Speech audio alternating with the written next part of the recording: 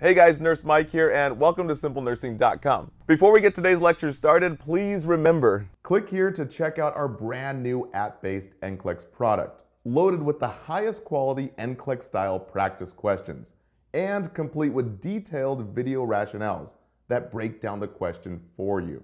So finally master all those darn select all that apply questions. Plus, all our NCLEX memberships come included with our entire library of over 1,000 videos and study guides and cheat sheets.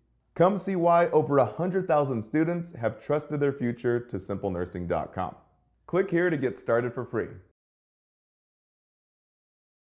Now for the bipolar medications. First on the list is Carbamazepine. Indication is obviously bipolar, but also given for seizures. And a big one here is for treatment of trigeminal neuralgia, basically neuropathic pain. Now the side effect number one is leukopenia. We have low WBCs, which means increased risk or massive infection. So the key word here is to report fever and sore throat. Guys, that's the most important. Now next is accidental pregnancy. So key words, oral contraceptives are ineffective and will need alternative forms of birth control or birth control methods. Now next is V for Valproic Acid. So guys, just think Val with a lot of L's. So L for liver toxic. We monitor for jaundice and liver labs, ALTs and ASTs.